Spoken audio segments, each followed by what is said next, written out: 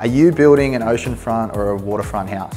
If you are, there's so much to think about, and the design and the construction methods are totally different than a standard house. A lot of you may know we are doing a lot of projects on the ocean now, like a lot of oceanfronts down south and here in Cronulla.